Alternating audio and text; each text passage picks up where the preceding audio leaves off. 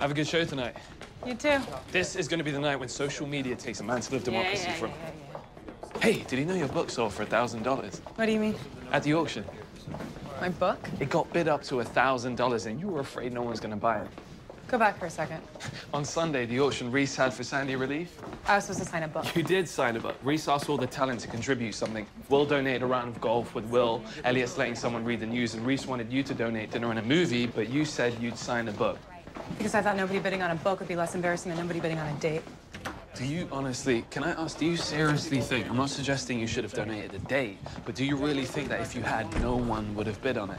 I'm just saying, what I'm saying is that would have been embarrassing. So why not just donate the money directly to Sandy, which is what I did. Well, your book went for $1,000. Someone spent $1,000 on hyperinflation in the Weimar Republic, the economics of post-World War I Germany? Hey, I'm as surprised as anyone, but I think what they were buying was your autograph. I didn't sign it. You did? I didn't. I saw the inscription. Ich hoffe, Sie zerreißen dieses Buch. I hope you shred this book. Is that what that means? Yes. I mean, I think yes.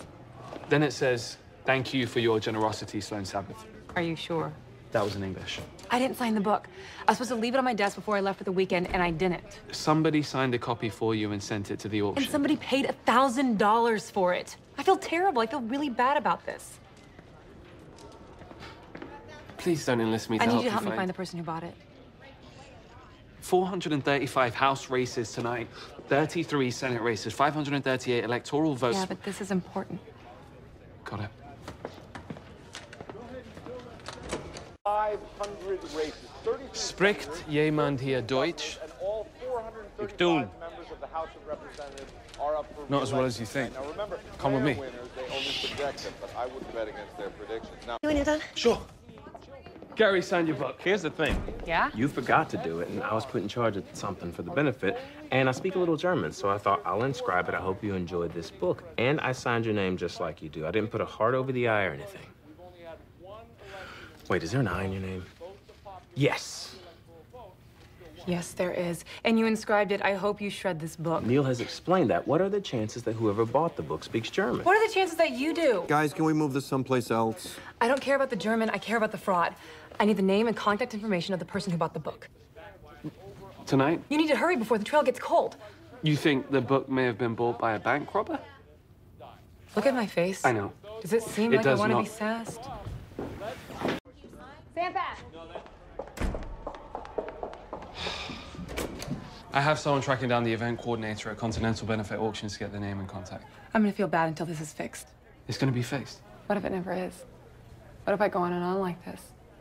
What if I keep talking rhetorical questions until you just can't take it anymore? Can I go? I'm good. Any chance this can wait? No. Jim's on his way. I'd like to announce something in the meantime. I was supposed to donate a signed copy of my book for the Sandy auction, and I went to see my parents last weekend and forgot to leave the book. Gary, meaning well, signed a copy of the book, forging my signature and writing the inscription. In German. Almost. In German, the words for enjoy and shred are a lot alike. They're nothing alike, but that's not the point. Take your time getting to the point because, as you can see, nothing else is happening right now. We've got 5 minutes. We do not have 5 minutes. The producers don't have 5 minutes. My point is that someone bought the book for a lot of money, and Neil's dropping everything to help me find out who it was so that I can give him or her a real signed copy of the book. So if there's anyone who was at the fundraiser or maybe knows the person who... Excuse me. You're dropping everything? No, I'm still very much doing my job, except for...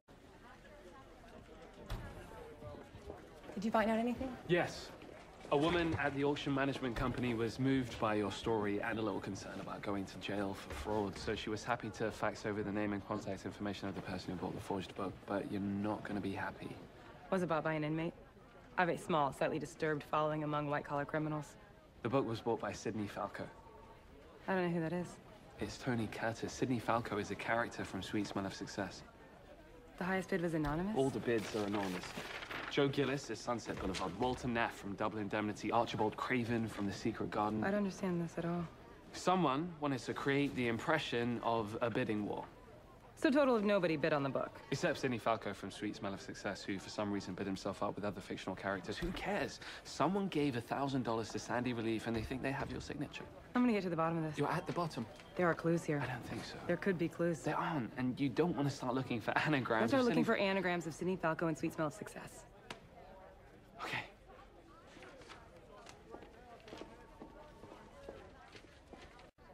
The gender income gap starts at 50K. Men 50K and above are breaking for Romney. Women 50 to 200K were more likely to vote for the president, and it's the top 1% of female earners that went red. Now, here's where I'd like us to focus, because this is crucial. I'm sorry, but they need you. Wow. They're calling Ohio. We're on our way. You're back in 90 seconds. We'll pick this up after, okay? Where do we stand now on Road 270? We add up electoral votes right now. Mexico being on the president's side, he has 249 electoral votes. Romney has 191. They're obviously thrilled right now in Chicago. Both. We're calling both, and we're ready to go to Chicago. Tess? I'll get estimates from Boston. Thank Let's get Ben standing by. If as predicted, I don't see Sloan. Is that Sloan out there? We'll go without her. Throw in Nevada another. We're calling it. Get in the studio. Go blue, and that takes the president to 262. At that point, he has a lot of different roads to 270. Colorado, Florida, Ohio, and Virginia in that scenario. Any one of those states would throw the president over the top. Getting Mitt Romney to 270 at this point seems very, very difficult. So the president's getting closer and closer to that magic number of 270. He's winning in the states he needs to win. What I have can't be taught. Get her in the chair. I think it's the other way around, but nice try.